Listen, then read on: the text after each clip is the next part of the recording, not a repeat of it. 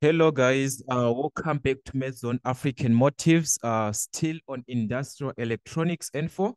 That is working on the Thevenin's theorem. We have got the question that you're going to consider from the question paper of August 2016, where we are given to use the Thevenin's theorem to calculate the current flowing through the 15 ohm resistor in fig 1 below. All right, so you're given the fig 1 in this case.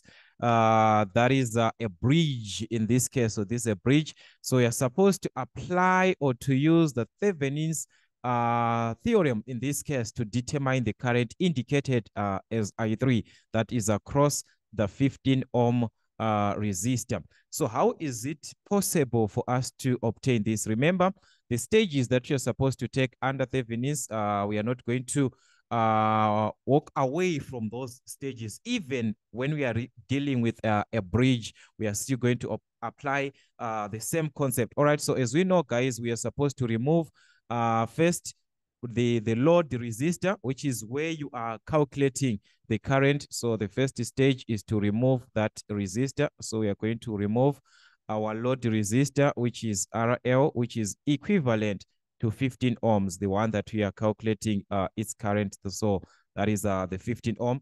So we place this as A and B, the one that you're given. So you're just going to open in this case. So what you were actually supposed to have at the end is if just imagine this removed here.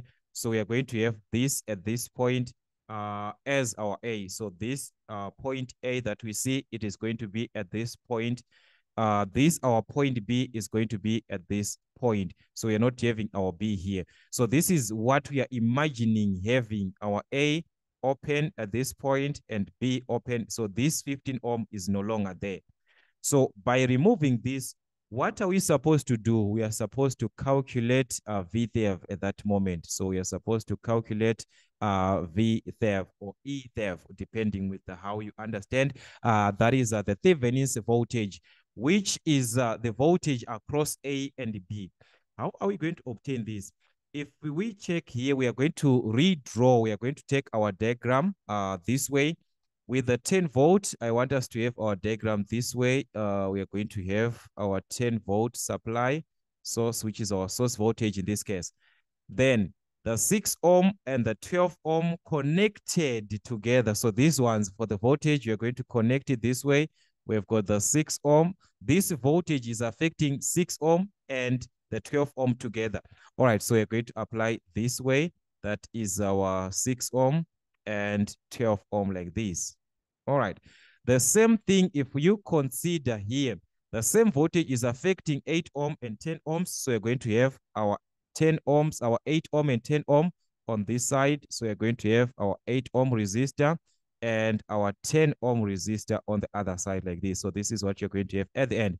So meaning to say, in between our connections, that's where we are having our A and B. In between our connections, we are having our A and B. So, and our point is C and D. In this manner, again, we are going to have our C and D, which is not important. What we are worried about is this A and B. So if we are to check, we have got we said our voltage source is not going to change 10 volts. Then here we've got 6 ohm and 12 ohms in this case. So that's our 6 ohms here, 12 ohms and 8 ohms and 10 ohms as they are. So that's our 8 ohms here and your 10 ohms. So how can we calculate VThev from this circuit? As you can see, it's now a simpler circuit that we are working with. Okay. In order for us to obtain the voltage across A and B, we are going to work with these two resistors, the resistor of the 12 ohm and the resistor of the 10 ohm. We are going to calculate the voltage across the point AC and across the point BC, which is the same thing that you can use from D, A and D, or B and D. But all you need is to know how to use the size that you're working with. All right. So in this case, taking the voltage across AC in this case, I want us to check how we are going to have this. We are going to have the voltage across the point AC from our voltage divider rule. So remember, from our voltage divider rule, we can use the resistor, that the one that you want to calculate the voltage across, which is across the 12 ohm resistor. So use this resistor as it is, which is 12 over these two resistors added together. So we add the resistors that are in this case. So like this is like a series connection. So we are going to add 12 plus 6 multiplied to the 12 to the 10 volts, which is our supply. So we are going to obtain the voltage across the point AC, which is something like 6,66 like that. So you round off to 3 decimal place, that will be 67 volts. So this is the voltage across the point AC. With the same knowledge or the same concept, we can calculate also the voltage across the point B and C. So we are going to have the voltage across the point BC, which is now affected from the 10 ohm resistor. So we are going to take the 10 ohm resistor over the sum of the two resistors which are connected together, the 8 and the 10. So we are going to add 10 plus 8 times the supply voltage or source voltage of 10 volts. So this is going to give us something like a 5,5 5 like that, which is 5.6 volts. So this is the voltage across the point B and C. So to obtain the voltage across A and B, we are simply going to subtract the difference between these two. That will be the voltage across AB, which is our VThev. So like I said, VThev is equal to the voltage across AB, which is the difference between the two voltages. That is going to be VAC minus VBC. So we are going to subtract our voltages. So in this case, we have got our VThev. Yes, it's VAB, but as we are focusing on VThev. So VThev is going to be 6,66, the bigger voltage, minus the smaller voltage of 5,556.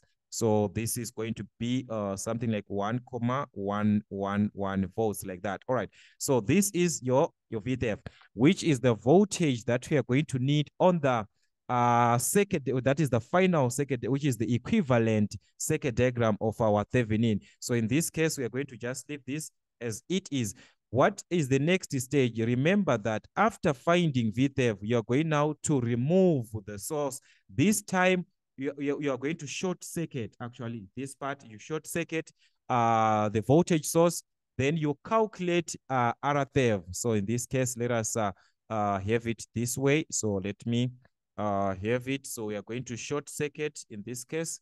So we are going to short circuit the 10 volt. By short circuit in 10 volts, which is our voltage source, we are going to calculate RThev. So at that moment, you calculate RThev. All right. So that is the concept that you're going to have. So if you check here, if this is now a short circuit like this, if this is a short circuit, it means that these two resistors, the 6 ohm and the 12 ohm, according to the flow of current, this is what you're going to have. Our current is going to branch here. It branches into this branch, branches into this branch, and also branches into this branch, meaning to say the current flowing across this point is not the same as the current across this point.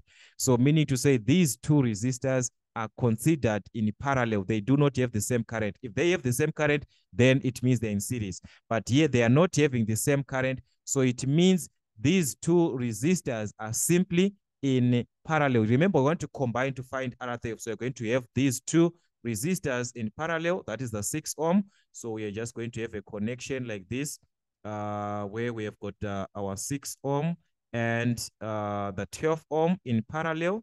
So like I said, we are having our two resistors, the 6 ohm and the 12 ohm in parallel. We are talking about the resistance across A to B. So that is our RThev. So here we are going to have our point A, and our resistance in this case, 6 and what? 6 and 12 ohms. So this is 6 ohms and we have got 12 ohms. Connected again, if we check according to the flow of current on these two branches, it's not the same. This current flows to this point, it branches to another current here. So these two, they are not in series, which means they are in parallel. So you're going to have another parallel combination, which is of the 8 ohm resistor and the 10 ohm resistor together. So this is what you're going to have in this case. So we've got our 8 ohm resistor and the 10 ohm resistor in this case. All right, so with this idea, we understand this is going to be our point B, which is because we're talking about the resistance in between, and those points C and D, they will be combined together at this point. So meaning the resistance that you're obtaining, which is the total resistance of this circuit, which is the resistance from A to B, is the resistance that represents RThev in just like VAB, the last part, it represented VThev. So in this case, I'm saying RThev is simply the resistance across point A to B, which is a combination of this first parallel circuit and this second parallel circuit. So meaning to say, we are going to have the product over the sum. Remember, in the parallel resistance, product over sum. So that's 6 times 12 over the sum, 6 plus 12, plus, in this case, we combine these two again in parallel. So product over sum, that is going to be 8 times 10 over the sum of the resistors, which is 8 plus 10 in this case. So this is going to be your RThev. So the first part is going to give us something like 4, and the second part is going to be something like 4, 4, 4, 4, 4, and so on. So the 3 decimal place, that will be 4, 4, 4, 4. So if we add 4 plus this part, we are going to obtain 8, 4, 4, 4 in ohms. So this is your RThev. So with this resistance that we calculated, which is our RThev, and with the VThev that we calculated here, we are now going to combine with the resistor that we first. Remember, we said we have to remove RL in this case, which is our load resistor. So now we are going to include this in our equivalent circuit. That is our Thevenin's equivalent circuit. Okay, so this is how you obtain your equivalent circuit. So let us just have this part. So we are going to have equivalent circuit. So our equivalent circuit is going to consist of the VThev. So this is where you have your VThev in series with your RThev. So this is what you're going to have. Then you add or you connect in series that part that we removed, which is AB. So we are going to combine with AB, and take note, it was just one resistor that was in between here, which is the 15 ohm resistor. So we are just going to have that as a single resistor here. So that is our 15 ohm resistor representing the load resistor. And this is our RThev. In this case, our RThev, remember we got it here, our RThev, which is 8, so that's 8,444 ohms. And this is our EThev. Like I said, this is going to be our EThev. Okay, that is VThev or EThev. So here I've used V. So that's our VThev in this case, or EThev, of which that is 1, so remember the answer that we got, which is 1,111 volts.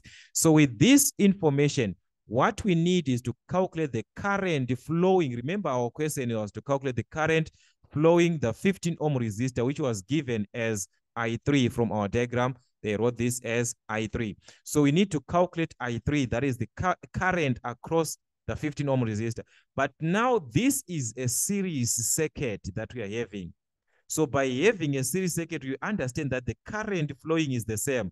That is, the total current from the circuit is the same as the current across the 15 ohm resistor. So using this idea, we are going to say the total current is equal to I3, which is the current across the 15 ohm resistor. So this is going to be given by the formula that is VThev over, we add the resistors since they are in series. So we're going to add RThev and RL. So that is RThev plus RL. So that is going to give us the current across the 15 ohm resistor, which is a load resistor, the one that was given as I3. So I3 is going to be VThev, which is going to be 1,11.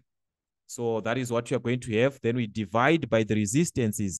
All right, so that's in the case we're gonna have 8,444 plus our RL in this case, which is 15.